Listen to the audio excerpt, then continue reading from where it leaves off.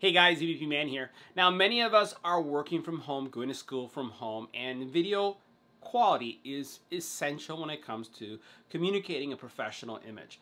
Also, if you are a content creator and you're looking to step up your video quality and doing it in a very simple way, regardless of where the content's going to be placed, if you're looking to get great 4K content, then this is going to be the video for you. And it can be done very simply with this solution. This is the Insta360 link.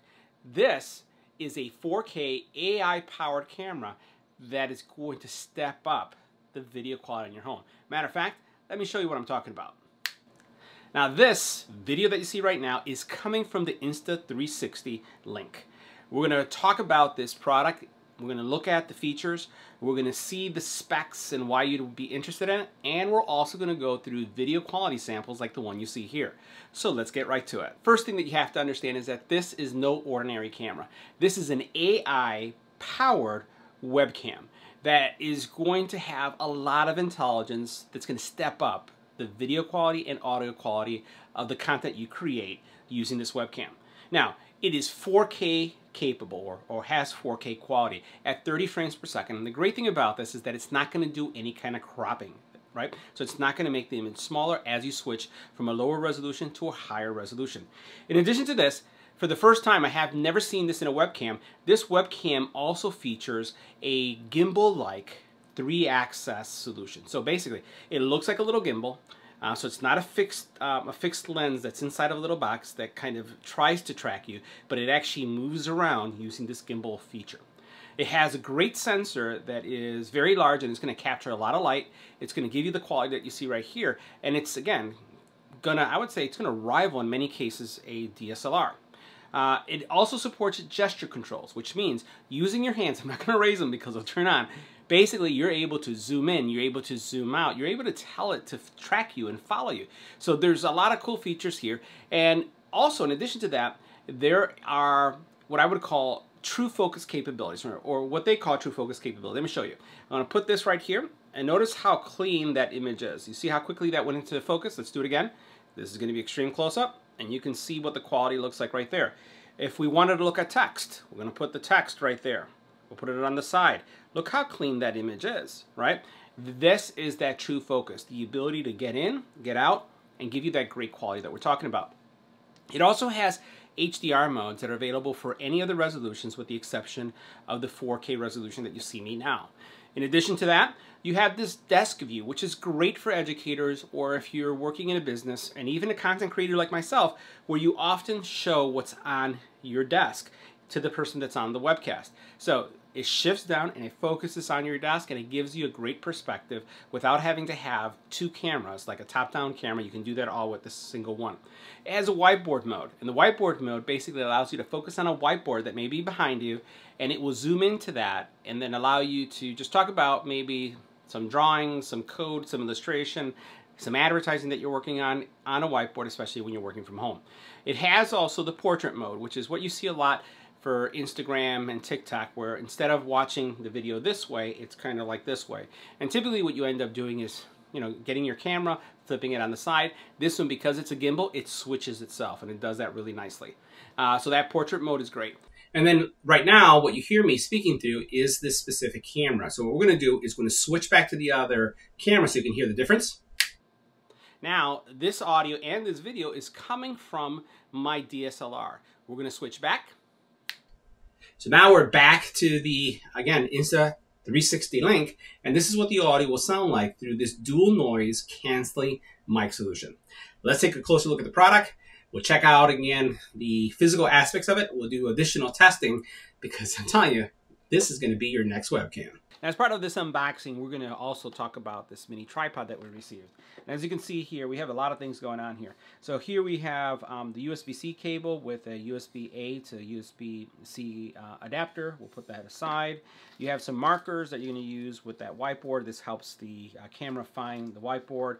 You have the tripod, which is really long. You can see how nicely it extends. It has kind of like GoPro mounts. And then you have the camera here, which is where all the magic is happening. You can see that's very much a gimbal with USB-C connector in the back. And then you have this mounting that goes on your laptop, which, by the way, you can also then use with this tripod, which is what I've been doing. Gives you some really good extension, so you can see how long that is, and you can see how tall that is, right? It almost comes to the same height as I would say my DSLR. And it has these legs that open it up, so as you extend this out, this is going to be great if you're in a conference room, in a meeting place, or in a hotel room. Now let's take a look at the app, because the app has a lot of features that I just want to share with you. So here you can see my image, right? So I'm coming across on the screen, and you can see that you have different resolution modes. And I want to switch the resolutions first of all, so you can see the difference in the quality. We're going to go from what we have is 4K to a different mode, and it's going to take a couple seconds. Notice how it got darker, right? Just because of different quality. And then you can go down one step further to 720p. And again, here you have it. I'm going to go back all the way up to 4K. Image pops out a lot more. Now you have some zoom options here that I just want to show you, right? So if I press this button here, it's going to go into a zoom. If I press this button here, it comes out, and it's because this is something that I defined right here. So what you could do is you can crop in if you'd like, right, as far as you want, and then you can actually save this as a setting just by hitting plus. You can also then modify or delete this one. So if I come in here, you can go ahead and rename it or make some changes and update based on the settings you have right here. But this gives you the ability to do a lot, right? So you can shift a little bit over to the left if you want to, or to the right to get to the position that you'd like. So it has a lot of flexibility when it comes to that. I'm going to go back to that setting right there. You go into the image settings, and here you have full flexibility when it comes to controlling everything that you have here. You notice that you have the white balance, you have the brightness, you have the contrast, saturation, sharpness, and then you can save anything as a preset. So these I've adjusted to kind of fit the mood of what I have in my studio, because I kind of like the kind of like sunrise kind of look with the colors behind me, and that gives me that the feature that I like. And then you have that auto exposure. Here you can determine the gestures. So you notice palm is going to be auto tracking, L is going to be zoom. Also adjust the AI zoom. So right now I have it because I'm looking for the headshot view, which is what you see right here, and you see that taking place. Over here, what I can do then is go to half body, or I can do full body, which is going to be great if you're doing, let's say, if you're like an instructor that's showing how to dance, or if you're showing some workouts, right? So that's something you can do. You have anti-flicker, you have tracking speed, that's how fast does it track you, autofocus or manual focus. You have the streamer mode as well that you can use, right? And so this is going to enable the portrait mode. So if you do that streamer mode, the camera is going to switch, and it's going to give you more of that look like that. Now, in addition to the streamer mode, you do have HDR, you have mirror image, and you have your firmware and your serial number information over here. You do have some preferences that you can go into. So this is where the files are going to be saved, and also where your pictures are going to be saved as well. Here you have various settings that we're going to try out a little bit later. But here you have that tracking that you can turn on. You have whiteboard mode. This is going to be the overhead mode. And then this is going to be the mode that's going to be the desktop view, which is going to focus downward. So let me just show you. I'm going to go ahead and turn on auto tracking just for a second. So I'm going to bring my palm up. And now the auto tracking is on. And I'm going to go over this way a little bit. And see how it goes that way. And I'm going to go this way.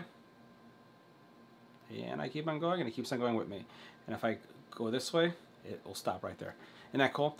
To stop auto tracking. Alright, so now auto tracking is off, and then what I could do is to get back to my settings that I had earlier, I can just push that button and I can get into whichever zoom position I wanted to get into. So you saw how quickly that was. I could also use, if I wanted to, I can use that zoom function. So I'm going to come out a little bit, I'm going to pop out, and then I'm going to use the gesture, and it's going to be the L sign. So I'm going to put the hand right here, and then what I'm going to do is I'm going to come up,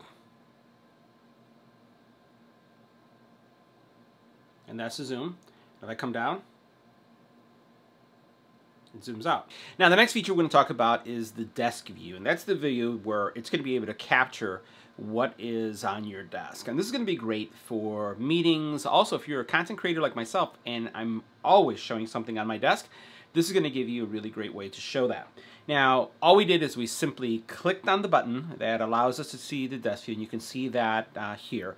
And then the next thing we did is just put things on our desk. And what I wanted to show you is the actual range. So there's two cameras going on right now. I have my overhead camera, and I want you to see that in my overhead camera, I have a tablet here, right, that's simulating, or a laptop, right, and you can see how much the keyboard is.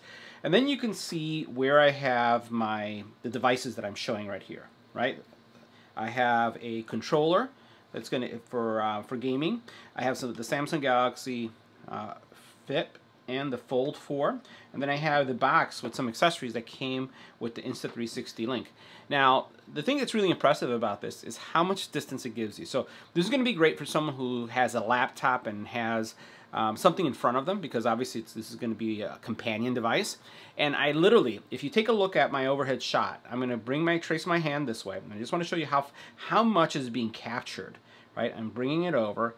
It is actually going beyond my laptop, and the actual, I would say, camera is about 3 inches behind my monitor for my laptop here. So notice the end here, right?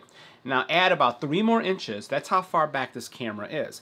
And it is able to, again, traverse over my laptop and just show this. The cool thing about this, and the reason why I wanted to highlight this and why I was so surprised with this, is that, let's face it, a lot of us are using a laptop. So when you're doing this overhead shot with any of your teammates, or if you're doing a presentation like I am, something like this, you don't have to worry about your laptop being in the shot. This is what's so cool about it. So look, it avoids it completely. And not only does it avoid it completely, but I have a lot of space here. It's actually just shooting all the stuff that I have on the floor because it has this much room. Now, and also what I like about it is how it's flipped it over, the orientation. So here I have this item, and I'm going to bring it up to the camera. And let me see if I can do this, right? There you go. Look at what I'm doing right there. And I'm going to bring it down this way. All right, so kept it on focus. I'm going to bring this item to the camera. Let's see if I can do this. I need to practice a little bit, right? We're going to see is this something that's going to be legible, right? I'm going to bring that up and see if it focuses. The white balance is a little bit off, I think. Let's see. I'm looking at the side. There you go. So you can see how that's going, right? And then here I have this phone. But for presentation purposes, right, so if like the stuff that I do, if I'm going to be talking about this device, I can talk about it, I can point it like this, I can basically talk about the controls, how it has a cooling pad in the back, show everything that's going on in the back, and what I like about it is that it's rotated in the way that I need it to be. So this gives you a lot of flexibility when it comes to work or content creation. Now we're testing the Insta360 link in a larger room, and you're probably going to get some echo. That's really unavoidable. I'm not using a standard mic. I'm actually using the onboard mics that you have in the Insta360 link. And we're going to test out the whiteboard mode. And you can see that I have this little whiteboard here on the side. First thing we're going to do is we're going to go into tracking mode, because I want to see how the tracking mode is going to do with me here. And you notice how I zoomed in. I'm going to turn this way a little bit. It's going to follow me. I'm going to try to get it lost. That's going to make you dizzy. So the tracking works really well. The next thing we're going to do is test out the whiteboard mode. Now, the whiteboard mode is great, especially if you're working from home or going to school from home. So I'm going to go ahead and switch that. And the goal with the whiteboard mode is that it's going to give you kind of like the view of the whiteboard that I have right here. So I'm going to go ahead and switch to that now. The camera is blinking yellow. And it's moving now automatically to the whiteboard. And you'll notice that I have those markers on the whiteboard, which come off and come on pretty easy. Zoom in, boom, right to it. Now, this is a really old whiteboard. It took me a while to find one in the house, and it's actually in the basement in our crawl space. But you can see that it did a really good job. So if I put my hand on it, you know, I could go through this whiteboard. Can show people the points that I have here. This actually is the points about Insta360 link features, and it goes through each one of the bullets that we've covered here. And I love the way that it kind of just zoomed into it automatically, given the markers that it has and how it did that perfect placement. Obviously, if you wanted not to include this bottom portion right here, you could actually bring these markers up, which, you know, I would highly advise that you keep these little plastic pieces or sheets, because you'll be able to take them off and then put them back on this to reuse. In that case, it's really important that you have a really nice, I would say, clean surface to work from. Now, this next mode that you're looking at is the overhead mode. And what I do is also on the channel is a lot of 3D printing. And these are some cubes that we're going through a test. This is a printer that has not been released yet. So I'm doing some testing and showing how the quality of a slow, normal, fast, and then the super fast mode is being affected by the actual speed. So this comes in really handy when I am doing any kind of troubleshooting, or I'm working with another brand, right, that is trying to understand what trouble I'm having with a specific device that I'm testing. So I like the way I can just use this as an overhead. I'm still using the same I would say, mini tripod that you saw that I was using earlier is what I'm using right here. I could get something that is larger, something that connects to this table, and then that way the legs are out of the way, but you can see the kind of capabilities that we have here. For those of you who are running, this is a clear table, so that's why you can see kind of like a chair right there. But this is what this feature looks like, and again, it gives you a lot of flexibility to use this in a variety of ways. This is a very practical way for me to use it. So guys, that wraps up our review of the Insta360 Link. See you in the next video.